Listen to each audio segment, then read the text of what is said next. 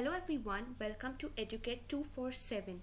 This is the first lecture on MCQ series for government schemes. As you have seen in the previous lecture, the importance of the various government schemes for the RBI Grade B examination, we have started an MCQ series on various government schemes. The first lecture will be on PM-KUSUM Urja Suraksha Evam Uttam Mahabhiyan. So PM-KUSUM Yojana. Let us begin.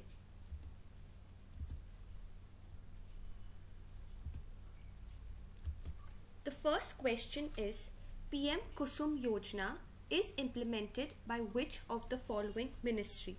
Okay, so the first question asks us that this scheme PM-KUSUM is implemented by which of the following ministries?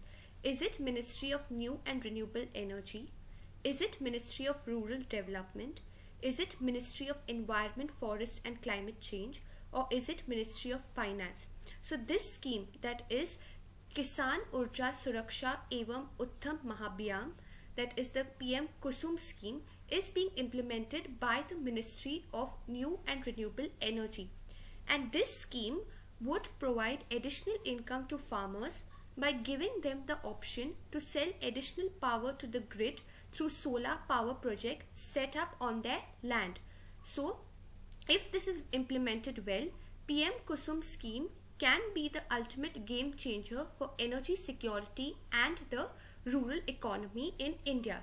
So first of all, what is the full form of the scheme? Let us know. So this is PM-KUSUM scheme. The full form is Kisan Urja Suraksha Evam Uttam Mahabhiyan. Okay, so this is the full form of the scheme, and this scheme is implemented by the Ministry of New and Renewable Energy, and it is a farmer oriented scheme. Let us see the next question. What are the three components of PM-KUSUM Yojana? So there are three components in this scheme. You have to know all the three components. Firstly, we saw which ministry is implementing it, what is the objective of the scheme, and what are the components will be seen in this question. What is the full form of the scheme has been seen. So now let us see what are the components. There are three components. They've specifically given there are three. So we got to know all the three components. What are the three components of PM-KUSUM Yojana? Component A, 10,000 megawatt of decentralized ground mounted grid connected renewable power plants. Component B, installation of 2 million standalone solar powered agriculture pumps.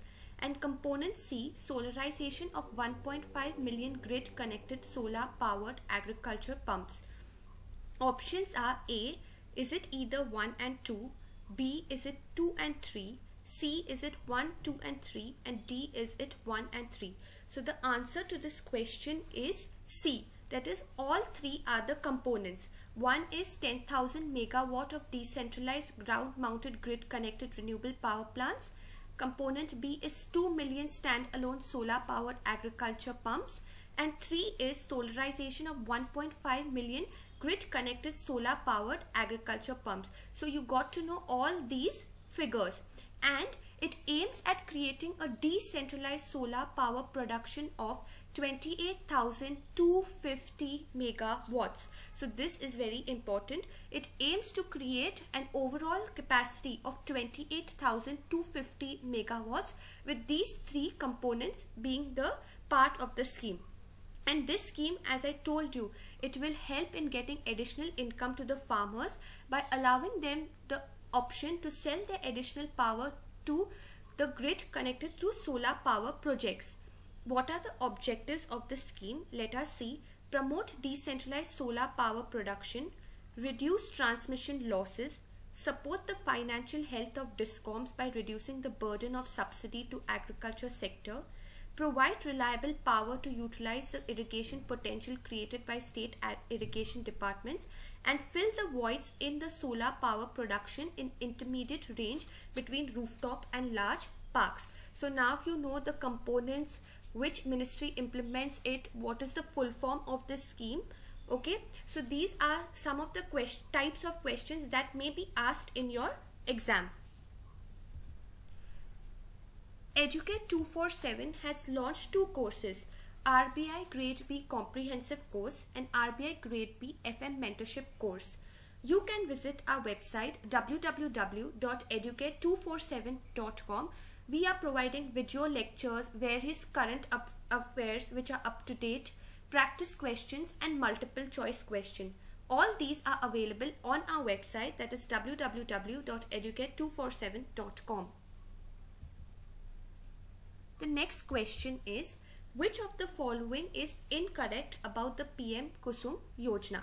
So in order to find out the incorrect statement, we have to know all the components of the scheme, all the objectives, the components, the ministry, the target of the scheme, the year for which it is implemented. So now this question, if you know all the statements, you can find out easily which is the incorrect one. Let us see the options.